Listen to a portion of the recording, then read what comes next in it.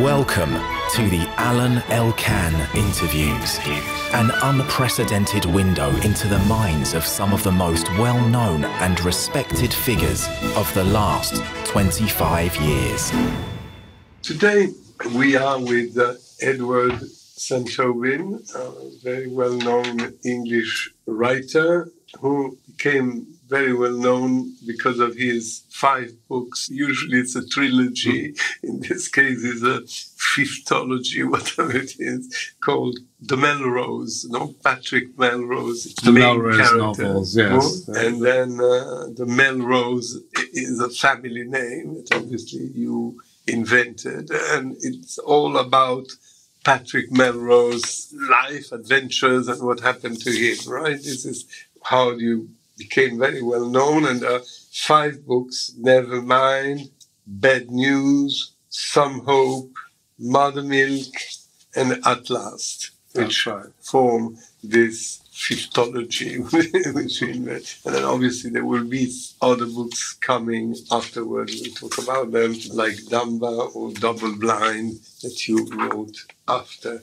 But let's go back to the Patrick Melrose series. You had the need, or whatever, the urge or the desire to write these books which are about yourself and your life and your family and what you endured as a child and later. Why did you decide to write your life like that? Well, I always wanted to be a novelist, and started writing a novel when I was 12 years old, and started a bad habit when I was 12 of reaching page 40, which seemed to be the ceiling of every novel I was able to write, until I wrote Nevermind. And during my 20s, I started, I can't remember, perhaps 3, perhaps 4 novels that reached page 40 and then had no reason to go on because they were merely playful or point scoring or satirical or clever. And I knew that I was evading the central subject of the thing that I had not told any other human being until I was 25, when I went into psychoanalysis after a suicide attempt and told my analyst that I would try and kill myself again unless I told him the truth about my childhood. Nevermind was initially an expansion of that process, and I interrupted the psychoanalysis after 4.5 years because I was frightened, which now seems to me utterly absurd, of becoming too well and no longer being motivated to sublimate this difficult material through. So writing was your analysis in a way. You discovered that. It was related to analysis, but I regarded it as a completely distinct process. But I thought that analysis, which had been my friend in taking me from complete self-destruction, obsessive suicidality, to creativity, was going to be my enemy, in that if I became completely reconciled with my past, I wouldn't be motivated to write this story. But what is strange is that in part you write it, in part it was written in your biography. Very soon, very early in your high school days, you became a drug addict, going up, going down, heroin, all that. How did you manage, being such a drug addict, to go to school, to go to Oxford? Because even if you didn't have great results, you still went to Oxford, and then you were able to write. And then you had a girlfriend, you had a child, you had society life. How this was possible with such an amount of drugs and drinking? Well, the addiction was really set in when I was 16. 16 was the disastrous year in my life. And at that point, I already had secured a pre-A-level place at Oxford, which was very unusual in those days. And they just said that I had to get very easy A-levels, not even AAS, BBC or something, and that I already had a place secured at 16. But that was the year in which I discovered drugs in a serious way, and then my descent was vertical. It was a complete crash. Luckily, all my appetites were alive at the same time. And so I also ate lots of very good food. I think that's probably what saved my life, was that I wasn't only a drug addict, but I spent a lot of time in very good restaurants. So how did you manage to have a normal life? Long meals. I don't think my life was at all normal. I didn't manage to have a normal life, is the answer to that question. Between 17 and 22, I was obsessively solitary, and I was completely fluid in my identity. I spoke the whole time. There's a chapter in Bad News, the Voices chapter in Bad News, which is just a snippet of what my inner life was like throughout those 5 years. And I spoke in every voice except my own. And I was in this perpetual theatre of impersonation, of compulsory impersonation. The only difference between me and a schizophrenic was that I was making the voices rather than hearing the voices. But I had to speak in those voices. I had no choice. So I was in a perpetual state of mimicry, with the last voice provoking the next one, But do you think in your book you describe, therefore it's public, the fact that you had been raped, yes, abused by your father, right, when you were a child? Yes. You had to keep that secret for you under menace. He said to you, don't say this to anyone. And yes, he said that he would kill me if I told anyone. Yeah, and you write that in one of the books, right? Yes. You describe very well this scene, the beginning of that, your amazement, which you didn't even realize what it was at the beginning, right? And he was fond of telling this story, which was clearly, given our relationship, a veiled menace to me, about when his regiment was, the 4th Hussars, were sent on a tour of India. He was very old, father. He was born in 1906. So he went to India. His regiment was sent to India in the 1920s. And he went on a pig-sticking expedition with lots of very grand people in the Raj. And they were out in the Indian wilderness. One of the party developed rabies, and they tied him up and trusted him in a sort of net, which they tied to a tree. And he was there with hydrophobia, screaming and writhing in the net. And the rest of the party were having dinner. And there was lots of silver on the table, lots of turbaned servants bringing food. And this man at some distance from the table screaming. And my father got up and went into his tent and got his pistol and walked over to the man and shot him in the head in front of everyone else at the dinner. And the dinner party fell silent, and my father sat down again and looked up and said, much the kindest thing to do. Your strange father, who was a doctor, which was not... He wasn't then. He was a cavalry officer and the son of a brigadier general. When he became a doctor, his father cut him off because he was too middle class. But he also, occupation. When your father died, and you describe it well in one of the books, someone calls you up and says, your father died and you have to come to New York. I mean, he died suddenly in New York, and you were in England. You had to live with a Concorde, you live. And you describe your trip, and you arrive in New York, and then you have to go to see his body. And in the meanwhile, you buy drugs in the park. There are all these dealers. Yeah. All what you describe is invention, or is what happened? That's a combination. There was indeed a trip to New York to collect my father's ashes, and a lot of the incidents were true to that particular journey. But at the same time, there was a compression of the whole history of my addiction into a single day, because each of these novels, except for Mother's Milk, is set in one day in one place. It has the classical unities, because I felt that the subject matter was so explosive that I needed the containment of that kind of classicism. And once you started publishing your books, you felt relieved? I couldn't I had a sublimely generous girlfriend called Anna Corbera who typed out Nevermind for me. I couldn't bear to read it. I almost wrote without looking at the page. I didn't associate writing it with relief at all, but with extreme, almost unbearable tension. I had to lie on the floor a lot, and I had panic attacks. I wasn't taking any drugs or drinking at all. It was very, very much on the edge of what I was capable of. I still smoked tobacco, but only cigars, because I had given up cigarettes, which I smoked very heavily. I didn't even drink coffee, just tea. And did you write longhand?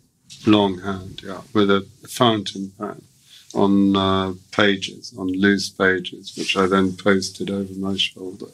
And then she typed them out. I still write everything longhand first, and then I rewrite it longhand.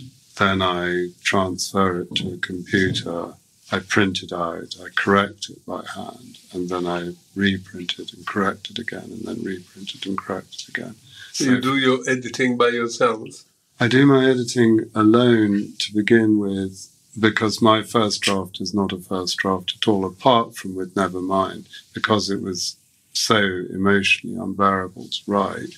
I didn't edit it at all. I could barely write it, and it was thanks to Anna that it got typed out, and then I had to edit it afterwards.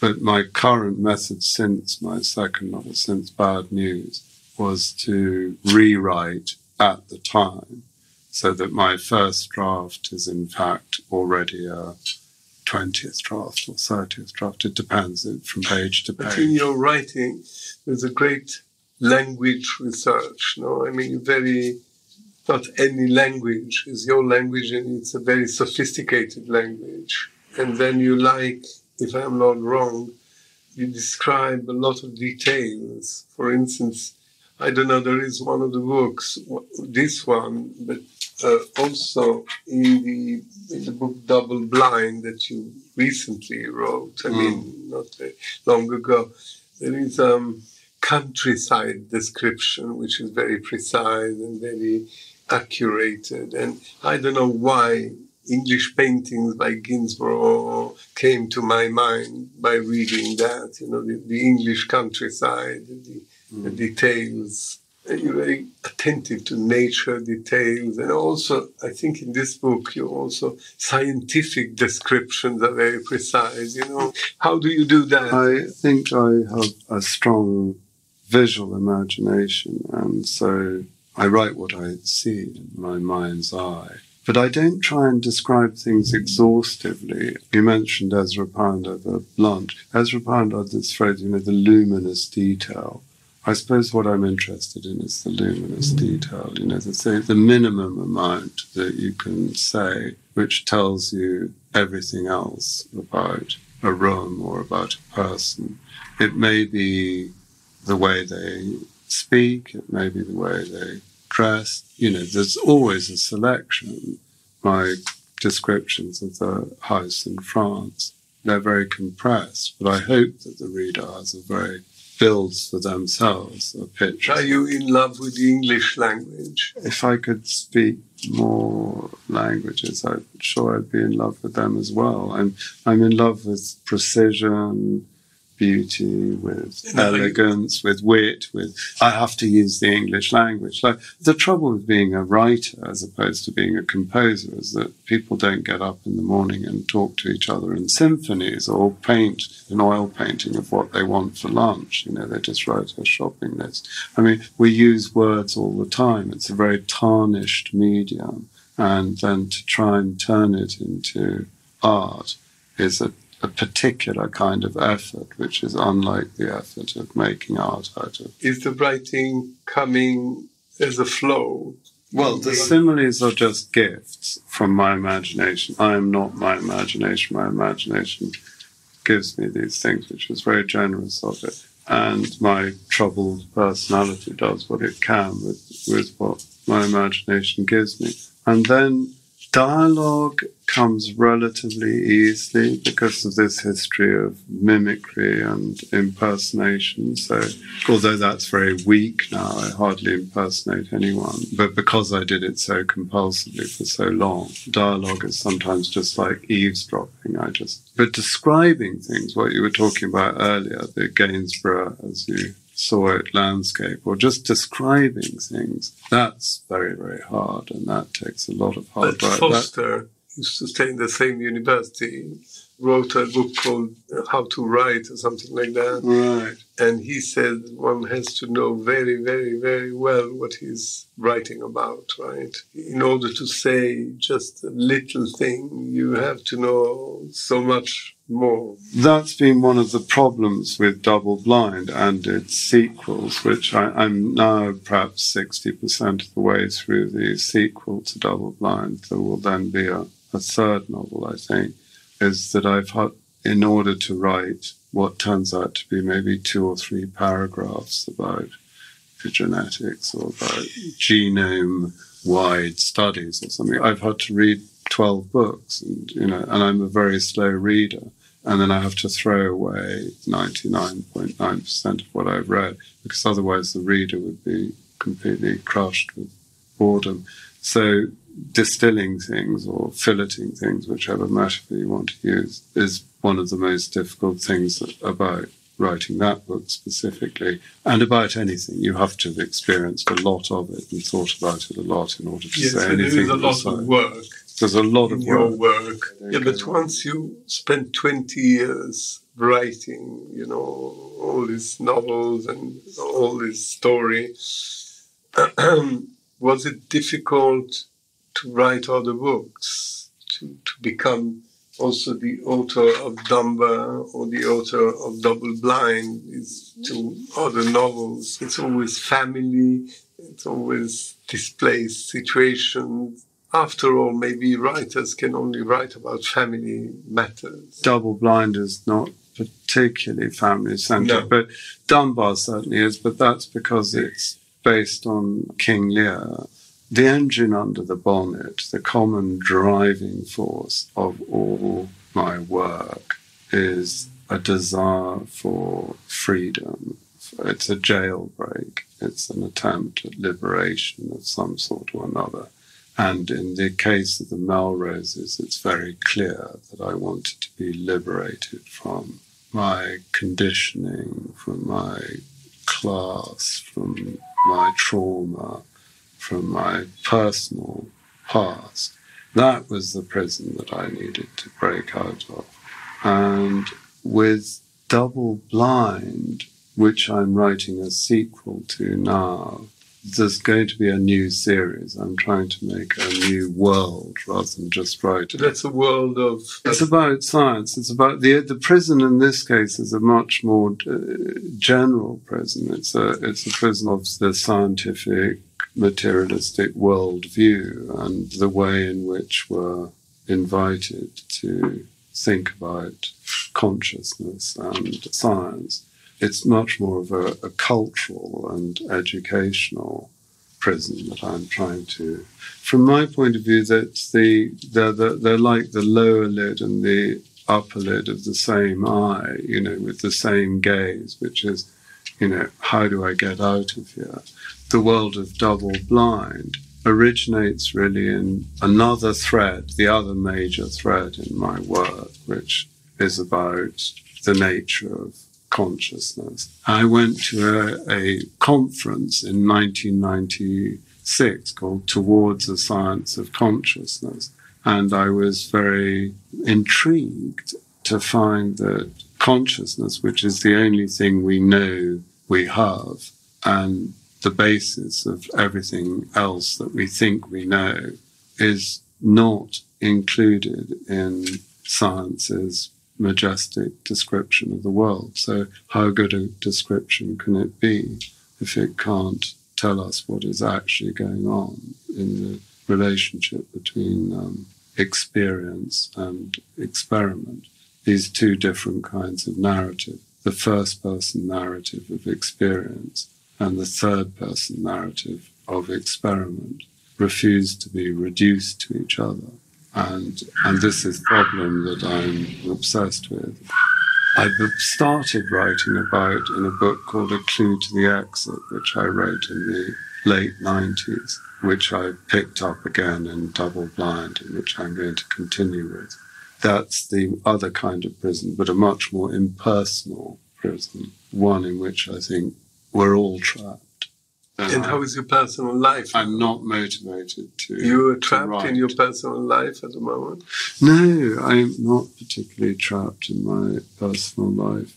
It's rather a luxury to have lost interest in my personal life and to be much more fascinated by the questions that I'm writing about in Double Blind. It's also difficult to transform knowledge into a novel without being boring and without being like an essay, right? Yes, exactly. Absolutely. Which is something else. You are only a fiction writer. I'm a fiction writer, and that is what I am. To write a novel of ideas is something which is not a strong English tradition.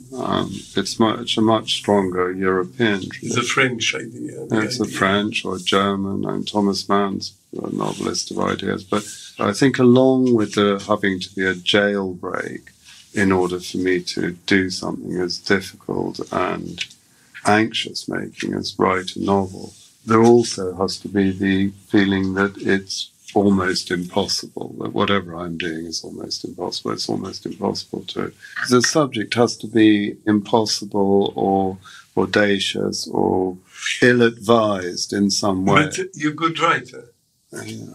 You know, after all, you write and people read, right? And then they look. It's like looking at a painting. Each one of us will have a different feeling. The first year I was published was 1992, and the year that Mother's Milk was shortlisted for the Booker Prize was, well, I can't actually remember, but was it 2006, 2007, something like that.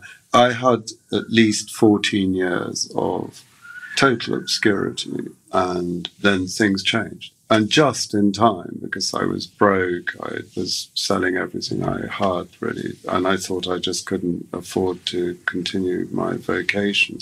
And then suddenly I was earning a living as a novelist, so that was very good timing.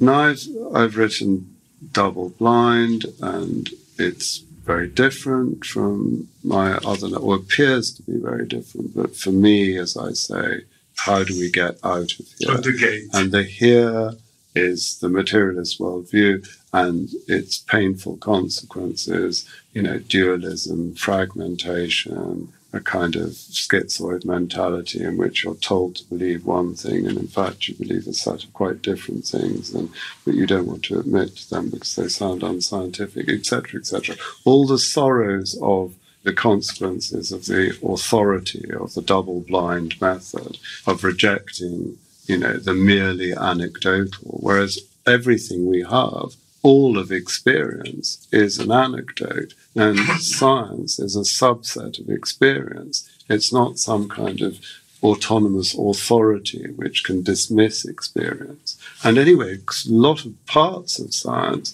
astronomy is an anecdote. You can't perform, if you're looking at a quasar through your telescope, you can't get a second quasar as a control group to look at the same time. That's just it. It's the anecdote of what you've seen in that moment. This method is not applicable across the board, even within science, let alone within life. And this problem, and the problem of not being able to describe consciousness, not being able to describe identity within science, and yet science claiming to be, the most authoritative description we have of reality, seems to me a very serious one. It disturbs me, and that's the jail I want to break out of.